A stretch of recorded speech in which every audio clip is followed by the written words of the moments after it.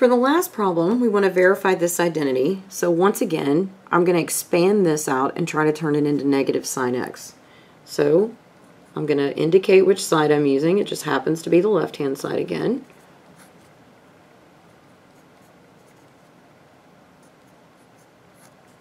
And now I'm going to use the cosine sum formula. So the cosine formula says it's cosine of the first thing times cosine of the second thing.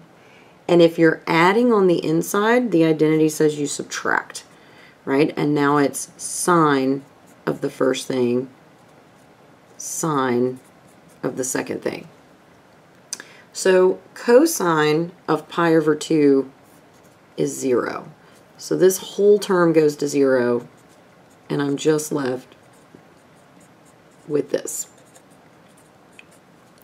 Pi over 2, sine of pi over 2 is 1, so it's negative 1 times sine of x, and now I found the right-hand side, and it's equal. So once again, it is purely coincidental that I only use the left-hand side to start on these. But all I would have to do is flip these around and say negative sine x equals this, and I still would have chosen the side that I picked the equation to start with every single time, because it's much easier for me to break down something complicated and reduce it, right? Or combine something into a single term and reduce it down than it is to try to expand something as simple into something like this.